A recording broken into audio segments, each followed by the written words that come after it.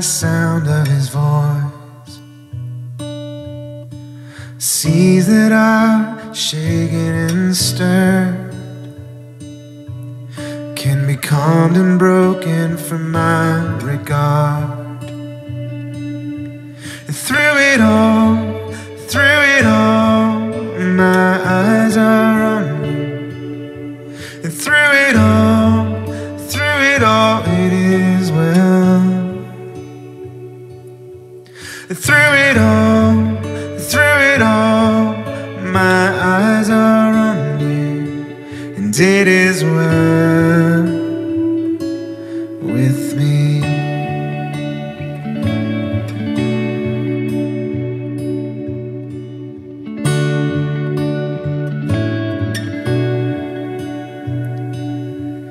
Far be it from me to not believe,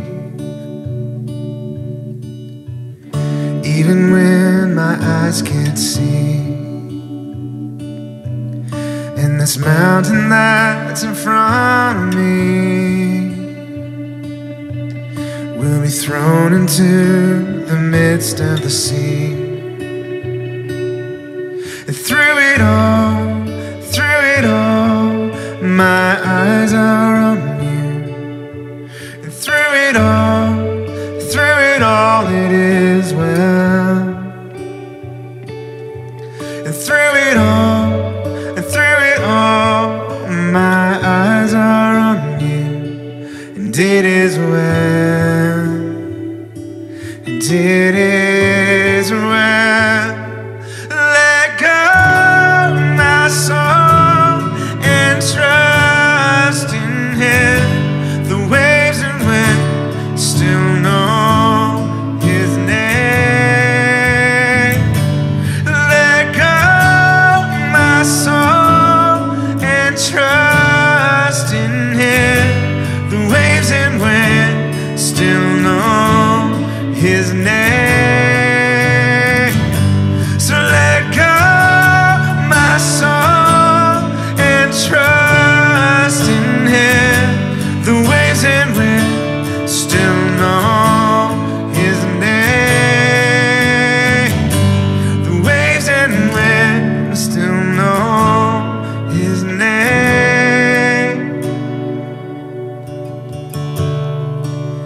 And it is well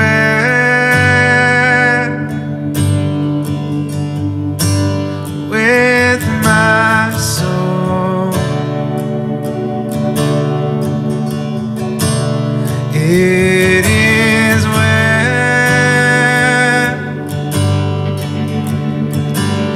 with my soul. It is well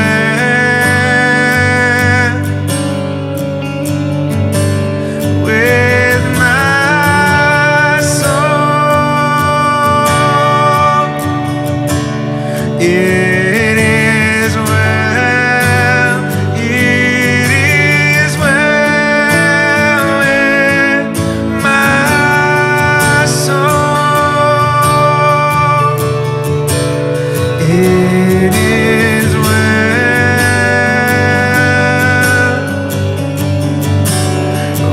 with my soul. It is well with my soul. And it is well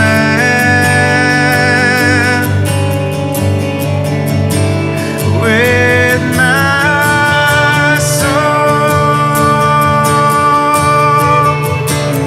It is well.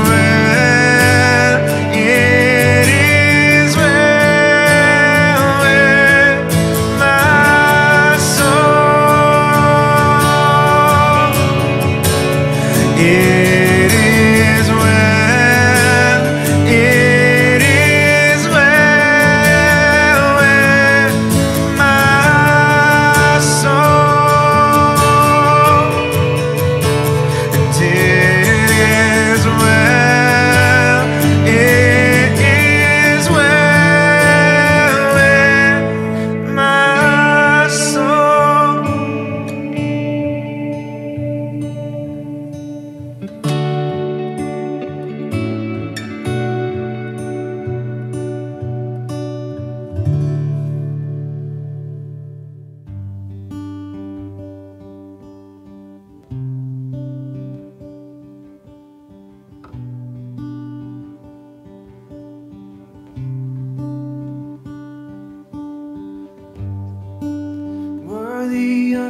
every song we could ever sing, worthy of all the praise we could ever bring, worthy of every breath we could ever breathe. We live for you.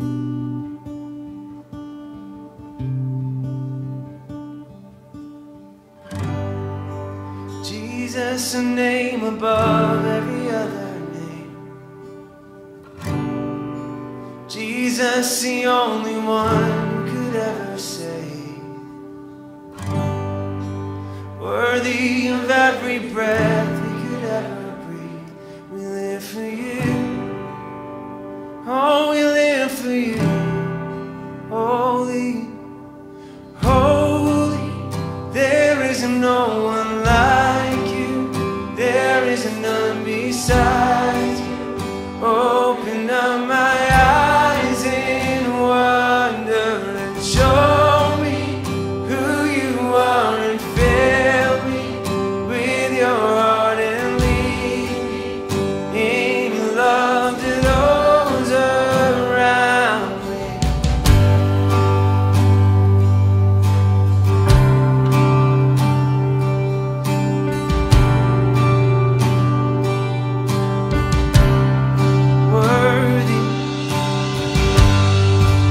Worthy of every song we could ever sing, worthy of all the praise we could ever bring, worthy of every breath we could ever breathe. We live for you. Oh, we live for you, Jesus. Jesus, a name above every other name. Jesus, the only one who could ever save,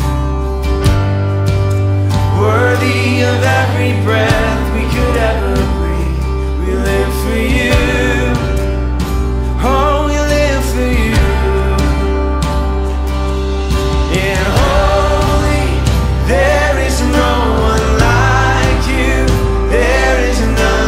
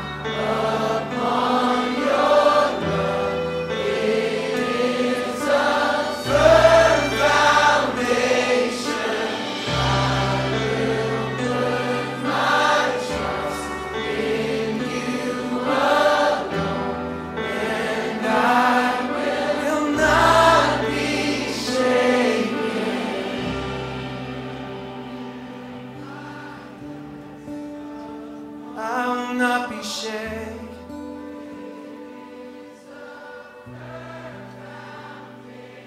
I will not be shaken.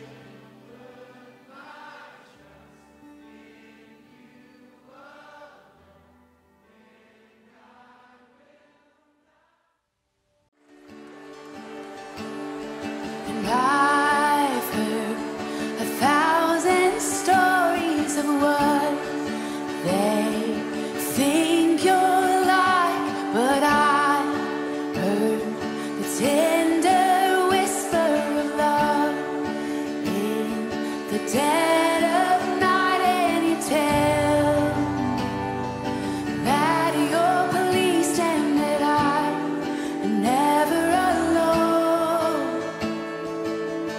You're a good, good father. It's who you are. It's who you are. It's who you are. And I'm loved by you. It's who I am. It's who I am. It's who I am. Come on, sing it out. I've seen. And I've seen many searching for answers far and wide, but I know we're all searching for answers. Only you provide, because you know just what we need before we say a word. 'Cause you're a good, good father. It's who you are. It's who you are. It's who you are. And I'm loved by you. It's who I am. It's who I am. It's who I am. Oh, and many speakable answers, far and wide, but that we're all searching for answers. Only you provide, because you know just what we need before we can say a word. 'Cause you're a good, good father. It's who you are. It's who you are. It's who you are. And I'm loved by you. It's who I am. It's who I am. It's who I am. You're a good, good father. It's who you are. It's who you are. It's who you are. And I'm loved by you. It's who I am. It's who I am. It's who I am. And you are perfect in all of your ways. Perfect in all of your ways. You are perfect in all of your ways. To us, you are perfect. You are perfect in all of your ways. You're perfect in all of your ways. You're perfect in all of your ways. To us, you are love so undeniable. I can hardly speak, and peace so unexplainable. I can hardly think, and you call me deeper still, and you call me deeper still, and you call me deeper still into love. And you call me. Come on, just lift your hands this morning as he calls you. Oh, and you call me deeper still, and you go right where I'm at, deeper still, and you go.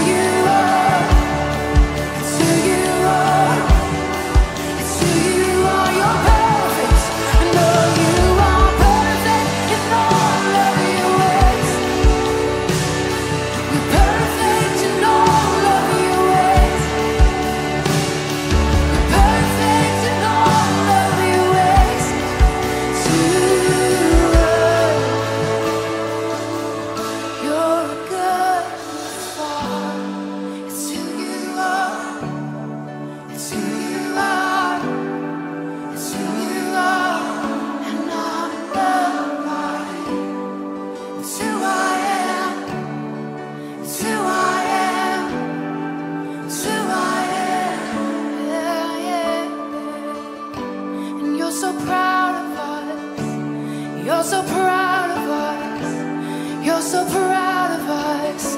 You're standing all smiling down. You're so proud of us. You're so proud of us. You're so proud of us. 'Cause you are perfect in all of your ways. You're perfect in all of your ways. You're perfect in all of your ways to us. Oh, you're working it all out for my good. You're perfect in all of your ways.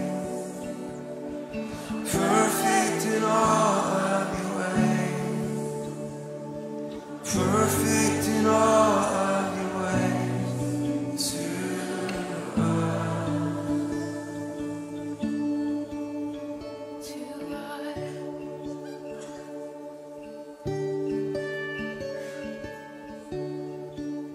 Let your goodness pass before our eyes, oh God.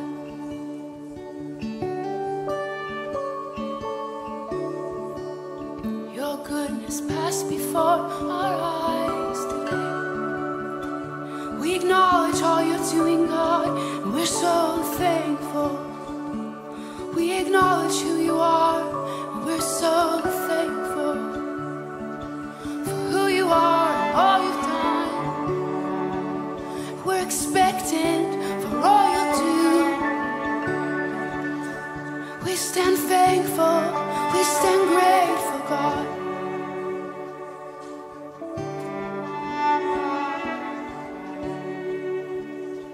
We stand thankful and grateful, God.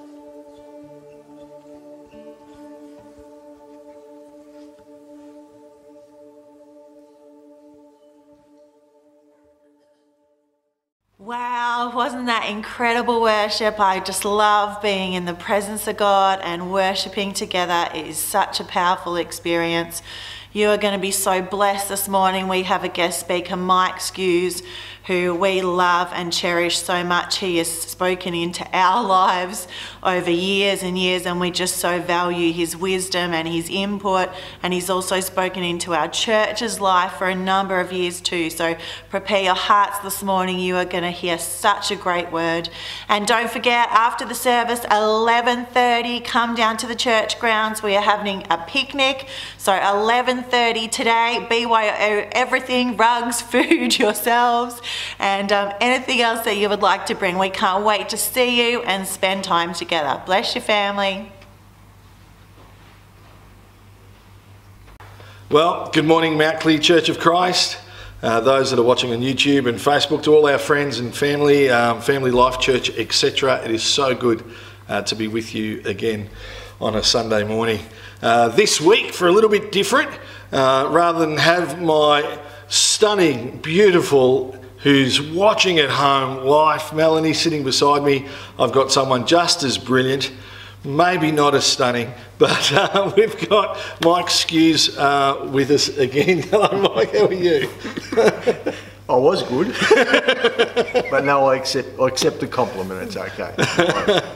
I'm glad. Now, for those that don't know Mike, Mike is, I guess you would call him a professional counsellor. He's probably got some professional name that he'll tell you all about.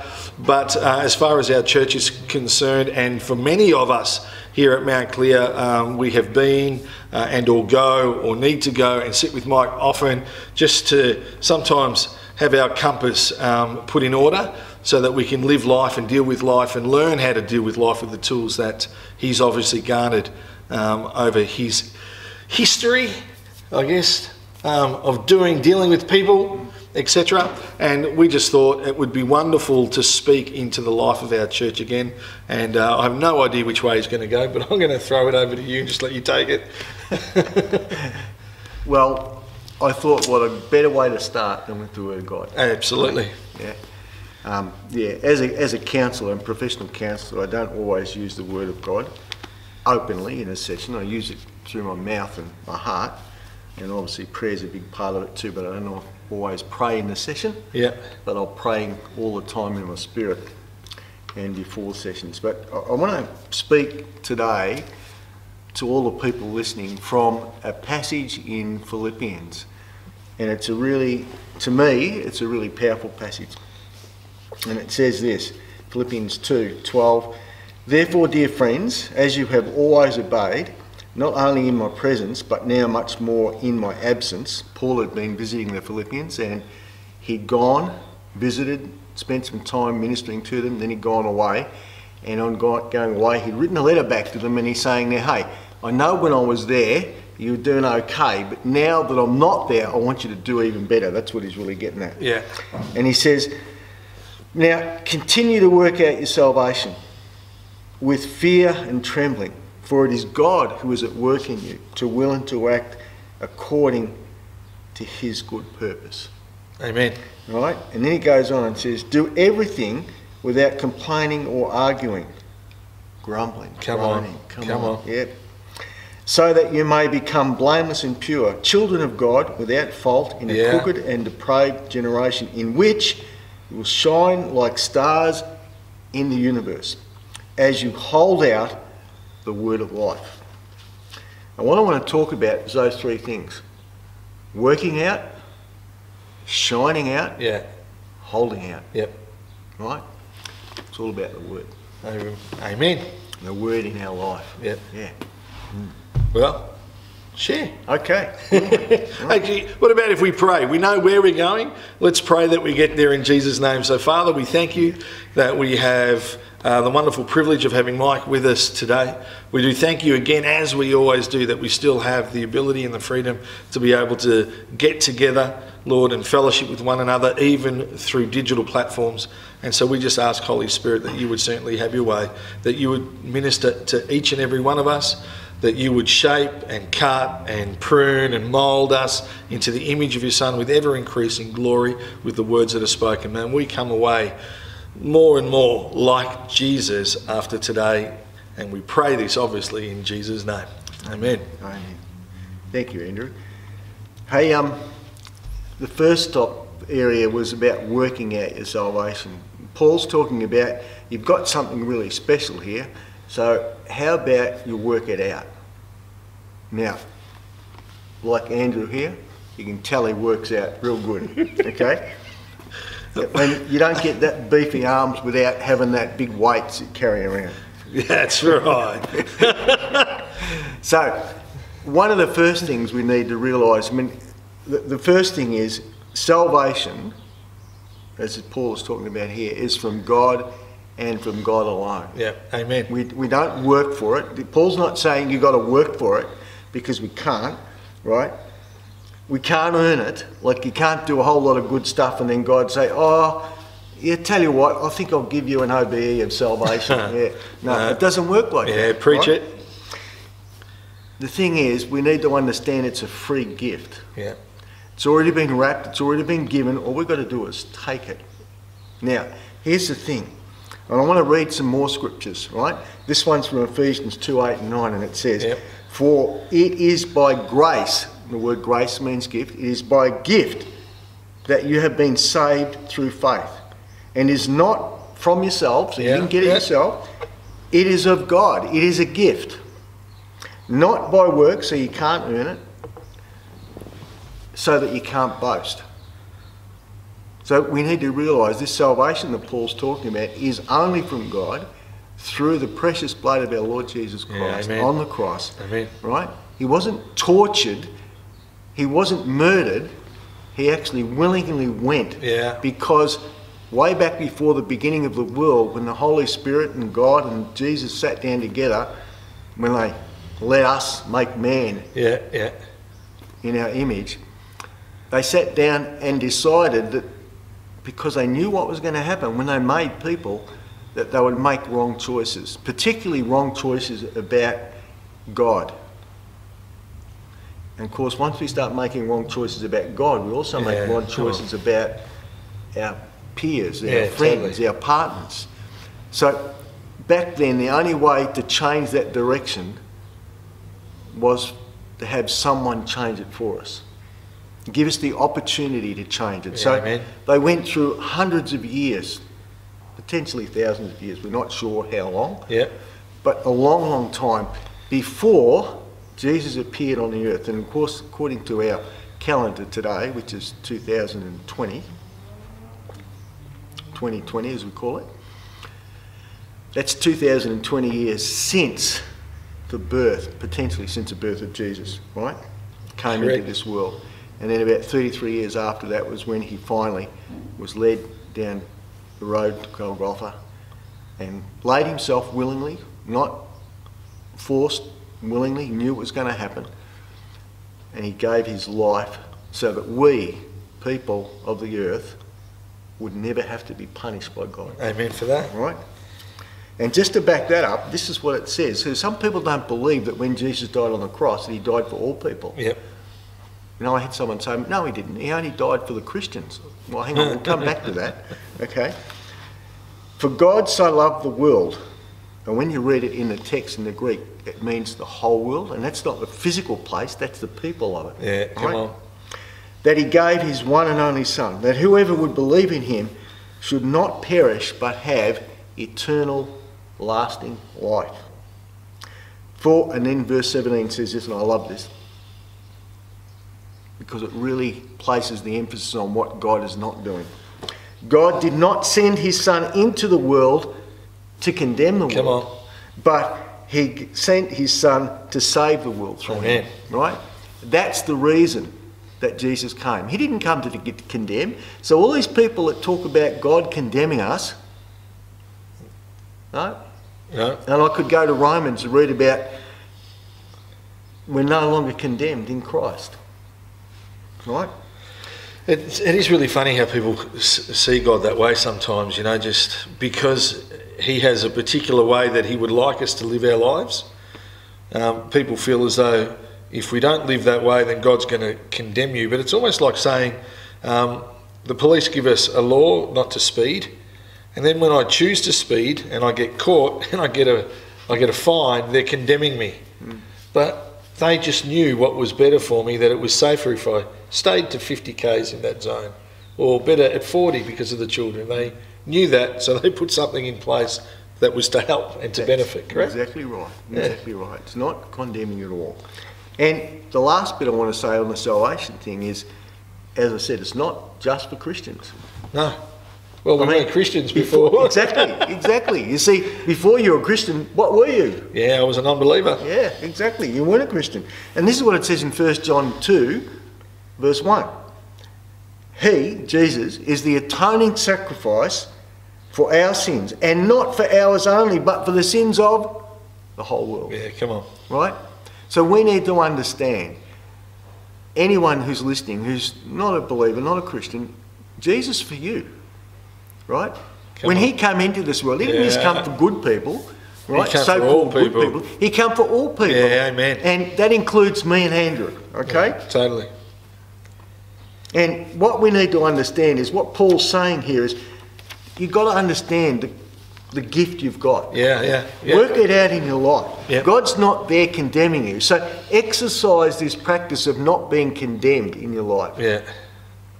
I don't know about you, but when I first started working, I had a boss, did an apprenticeship in carpentry. Well, when I settled down here, I started working at MB Johns on machines and hated that. And then I went and did a bit of a plumbing thing for 2 days, digging holes out in the mud. I didn't like that. I didn't like that. I hated coming home with mud on my boots. It was terrible. So you realised dealing with people's hearts, minds and souls was easier? Yeah, well, I didn't quite get it. I actually became a carpenter, a joiner carpenter, and and the boss I had, he lived out here at Mount Helen, and a lovely guy, but he was a hard worker, and he was really strict. I felt he was strict on me, but he was kind too. And what he used to say to me was, Mike, if you want to get anywhere in this business, you've got to practice doing this stuff. And we used to nail floors down with a hammer, then not a nail gun. Yeah. And for every time you left an imprint of the hammerhead on it was 10 cents out of your pay, right? Well, I can tell you the first floor I did, I didn't get too much pay. So I learnt from that. So I used to go home, and my dad set me up with a bit of pine wood and a 3-inch nail, a few 3-inch nails, bang them into these nails and practice putting them in without putting any dents. Come on. Yeah, practicing it, right? I wonder how we go about practicing not being condemned. Because, one of the things that happened back in the Garden of Eden was the old shame thing. Yeah, what a great thought. Come on. Yeah. We need to realise God doesn't want us to carry that. No. Right? Now, just let me clarify. When Jesus came and died on the cross, he did not come to fix your self-esteem. Right?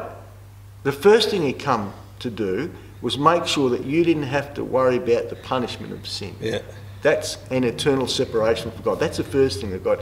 Now, as a consequence of you getting your life right with God, he also wants to help you with that other stuff, the shame, the self-worth, the self-esteem. But that's not the primary person in which he come. I just want to clarify that. This is what Jesus said about those people who put things into practice. He said, one day he was preaching at a big house, and there's so many people in the house and outside the house, which obviously wasn't COVID times, right? And so everybody's outside, everybody's inside, and someone pushes through the crowd, one of his disciples, and whispers to him, "Hey, Jesus, your father, your mother, your brothers and your sisters, they're all outside." And Jesus turned to the crowd and he said, My family are those who hear God's word and put it into practice. Yeah. Right? Yeah, tough words, those. Absolutely.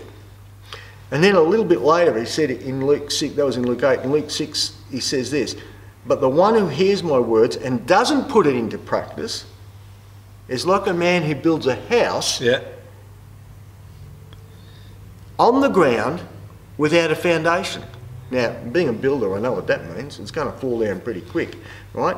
And so the moment the torrent struck and the rain fell, the house collapsed and it crunched down, right? So what Jesus is saying, if you don't practice this stuff, it's going to collapse. Whatever you're building, it's going to collapse. And I can say as a builder, that's exactly what happens, right? There's houses even around here in Ballarat that are built. In fact, one of the houses that we renovated ourselves was built in 1872. And the two front rooms of the house were built on the ground, no foundation. Yeah. Just like on the ground. Yeah, you know? I believe it. And we were walking through the lounge one day, this is before we renovated, and you fell through? Our foot went through the floor. We didn't have to go far because it was sitting on the ground. But, that's what happens, right? And it was on a bit of a hill in Duckton Street, so therefore when it rained, all the water used to come down and, wow. Yeah. But Paul's saying, work it out. And then he goes to, how do we work it out? Because he goes to, without complaining, or groaning, or grumbling, or, what was the other one? Arguing. Oh my goodness, arguing. I see that in my counselling room all the time. In fact, I've just come from sessions with supervisees, which are counsellors who are counselling other people, and they come to me to say, look, are we doing the right thing with these people? What can I look at? And that sort of thing. And one of the constant things is hearing people argue. It's not a good look, it's not a good sound. No. Right? And one of the things that Paul says, whatever we do, whether we eat or drink, word or deed, we should do it for the glory of God. Yeah, come on. Right? And what's the glory of God? Well, as it says back here in Philippians, it says we need to do this to fulfill God's purpose. So what was God's purpose? That we shine. Right? So what does it mean to shine? We'll look at that in a moment, okay? And first of all, let's look at this. Whether we eat or drink, whatever we do to God's glory. Right? Now, it doesn't say to God's standard. No, it says God's glory. It says God's glory. In fact, back there in Philippians, what we read before, it says God's purpose is that we become pure and blameless children of God. Not perfect. There's a difference between the two, Andrew. Yeah. Well, because we're children of God. We've been, as a church, we've been talking about the last 3 or 4 weeks now, being a child of God, that Jesus tells us to be childlike. Paul tells us to put off childish things. And I guess the paradox of our Christianity is even though we move towards maturity, we actually never stop being his child. And as a child, if I'm looking to you as a child of God, I know that you need care, comfort, support. Yep. There are things that you need, whether you accept them or not. Putting off the childish things is being able to accept those things. But when he says don't argue, don't do those things, for me, it's a matter of being able to actually see each other as children of God. And if I can actually do that and treat you as a child of God, then I am my prayer would be that I would be bringing glory to God, that there wouldn't be a comparison there, that, you know, I could actually work things out because I'm loving out, you know. I just love the complexity of it. It's actually quite lovely. Absolutely, yeah.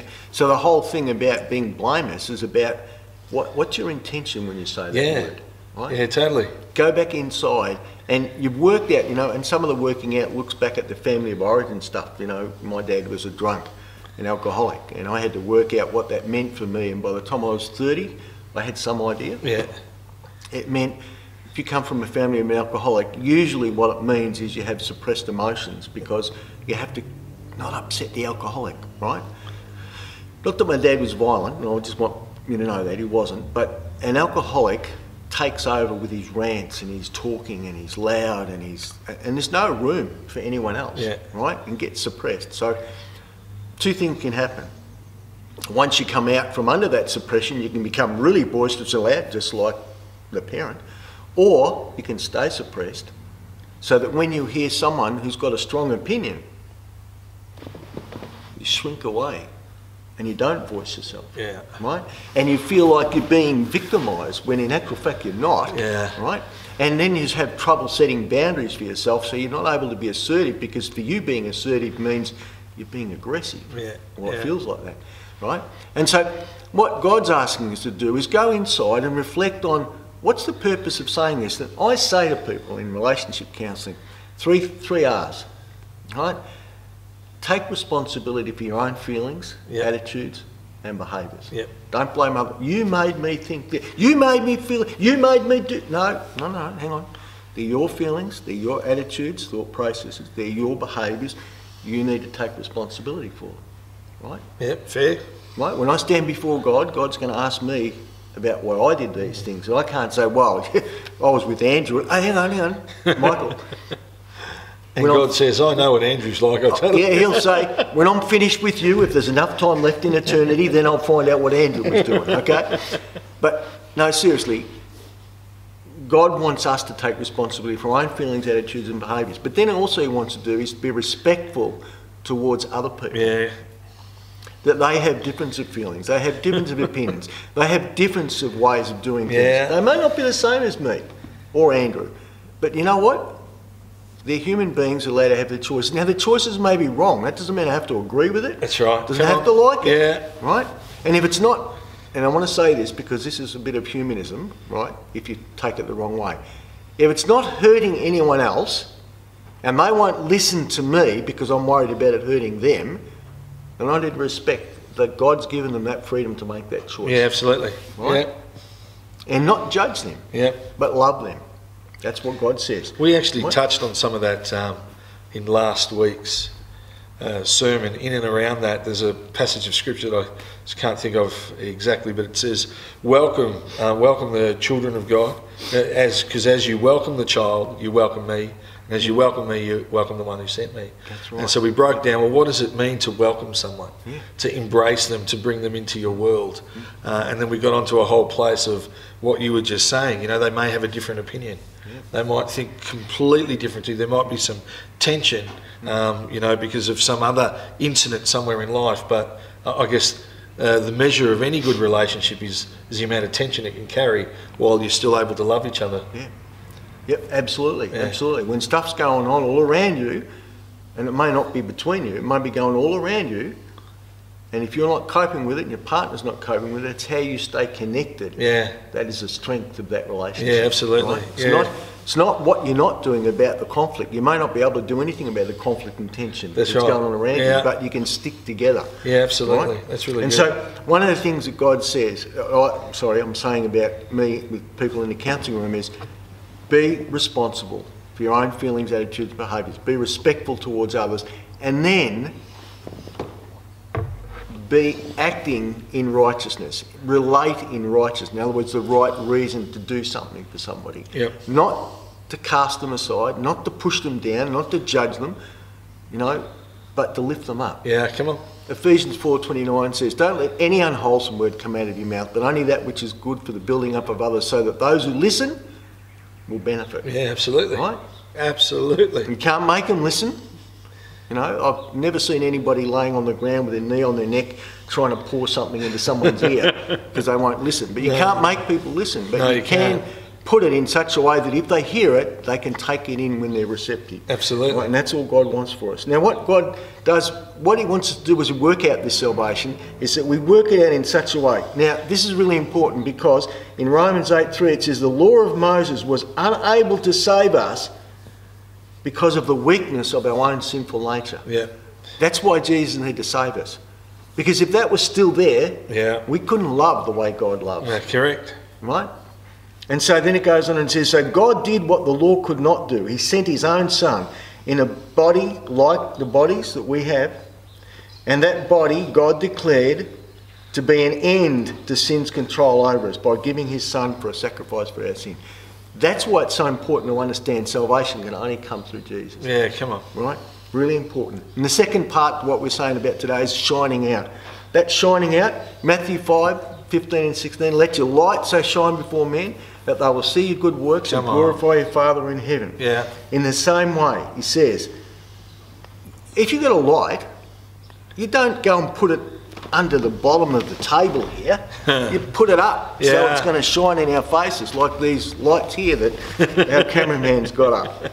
Now I know he's out there somewhere beyond the back of the lights, but yeah, sorry Dave, it's okay. But then also God says in 2 Corinthians 4:6, for God said, let there be light in the darkness. Yeah. And he's made this light shine in our hearts so we could know God's glory. And that is seen in the face of Jesus. Yeah. So in other words, what he's saying is, if we live these lives the way God wants, without complaining and grumbling and groaning, and arguing, and we become blameless, that is our intention, is to take responsibility, be respectful, and be relational righteously, then we will shine with that light.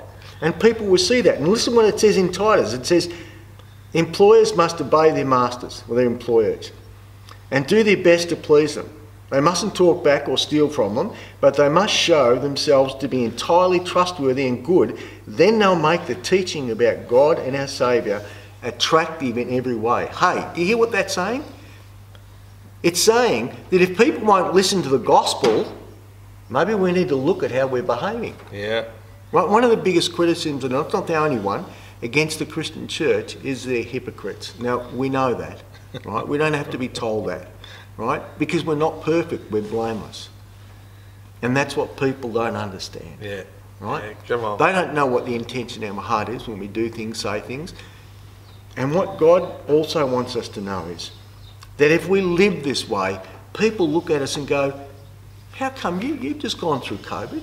You've had to work from home, all those extra hours. You haven't been bashing your wife. And in Ballarat, unfortunately, violence in Ballarat since April has gone up by 67%. That's phenomenal. Right? It's crazy, right? And that's just because people have been locked away and not been able to get out and get their normal interactions. But that's no excuse, right?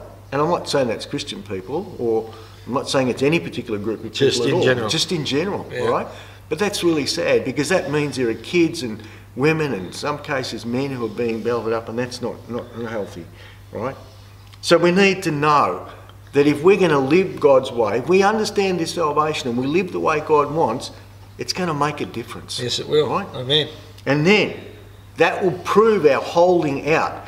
You know, when I was at school, we used to do what we call the pile-off relay. Don't know it. Well, circular relay. Okay. Right? We had 4 people in a team, and the first person would run 100 yards, 100 metres, and they had a baton. A bit like a 4x4. Yeah, 4x4 relay. That's another way of calling it. Yeah, Andrew, you're a 4x1 or something like that. So you had to hold on to that baton, and very often what would happen is you weren't holding onto the baton firmly enough. The person who went to get it out of your hand, you'd let it go before they got it, and it'd drop on the ground, and of course the whole team was disqualified. Yeah. So it's really important to understand that, right? It's important to understand that if we're not hanging on to it, we can't hold it out. Yeah. And hanging on to it means we're putting it into practice. Here, guys, that's what it's talking about. Now let me read the passage again from Philippians. Therefore, dear friends, as you have always obeyed, not only in my presence, but now much more in my absence, continue to work out your salvation with fear and trembling, for it is God who works in you to will and to act according to his good purpose.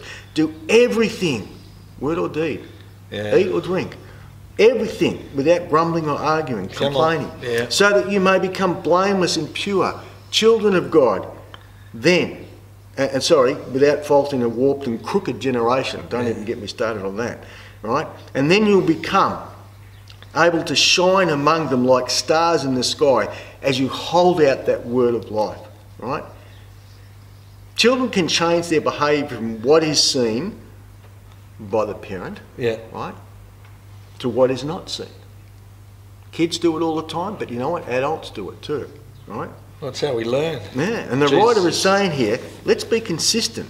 Whether we're being seen or not, we should be the same. Whether it's in the home or out of the home, whether it's in the church or out of the church, whether it's in our Christian friends or not, doesn't matter. Whoever, let's be consistent. 1 Peter 2:15 says, it is God's will that your honourable lives should silence ignorant people who make foolish accusations against the church. You hear what that's saying? Let's get it right. And I guess that's why it says in John 13, by this men will know that you're my disciples. Because you love one another as I have loved you. See, God's intent was way back there. Never lost it. Kept it up consistently. Okay? So folks, let's work it out. Let's shine out as we hold out. Okay? The holding out is the toughest part. Key. Yeah, absolutely. Mike, thanks. I'm going to pray. I'm going to pray that as a people we're able to do exactly that, work it out so that it will shine out, and then we can actually hold it out, not just for the brothers and sisters that we can see, but even those that are on the outskirts watching us. So, Father, I just thank you, Lord, for this word, Lord, a true word in good season, Lord, for what we're going through. And Father, I pray that it would be real for each and every one of us, that as we step away from our lounge rooms, God, our tablets, our TVs, our cars, wherever we're watching and listening, Lord, that we'd be able to do this very thing, that we would be able to work out so that we can shine out, Lord, for your glory, and hold out that others might get to know Jesus. So we do give you all the glory in Jesus' name. Mike, thank you. God bless you. Brilliant word, mate. We're totally out of time. See that. God bless you all.